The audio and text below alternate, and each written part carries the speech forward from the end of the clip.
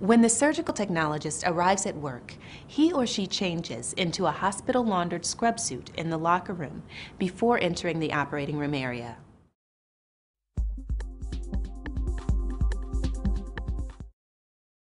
A head cap or hood is worn to reduce contamination of the surgical field by loose hair and dander from the scalp. Caps are meant to contain all hair and cover the scalp line and sideburns completely. Males with facial hair should wear a cap that is specifically designed to cover this hair.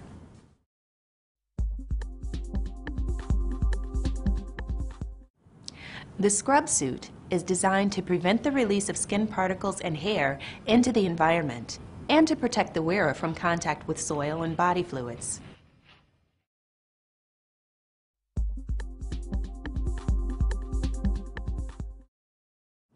Wear shoes that are comfortable, easy to keep clean, and protect you against foot injury.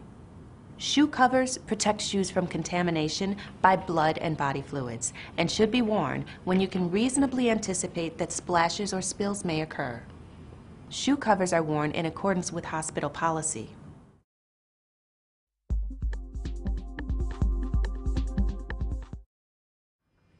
Before leaving the changing area or locker room, all surgical staff must remove jewelry, including rings, bracelets, and wristwatches, prior to entering the restricted areas of the surgical department.